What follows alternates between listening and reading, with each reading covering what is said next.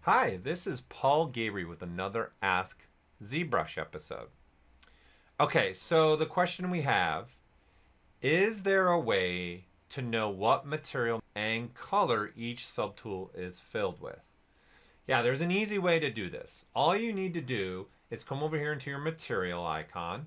Now you just click with your left mouse, or if you're using a pen, and you see it says pick now. So all you gotta do is move that over to any part of the model, and you'll see it'll select the material. So that is double shade 2.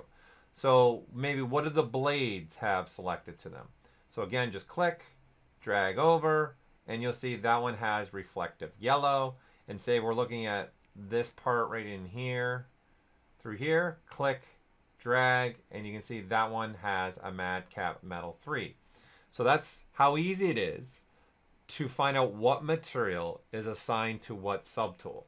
Now for color, you can do the exact same thing. Click and drag over, and ZBrush will select the color that is assigned to that subtool.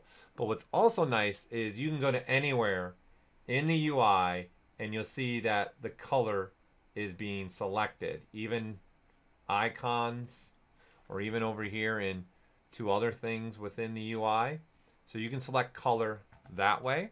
You can also hold down the C key as for color, and then just move your cursor to anywhere where you want to grab color from. And it's that easy.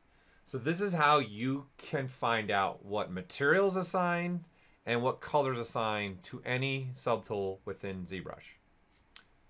Thank you for watching this video, and please continue to send in your questions at Twitter with the hashtag AskZBrush. Again, any question that you might have, please send it through Twitter with the hashtag AskZBrush. Thank you for watching this video again, and happy ZBrushing.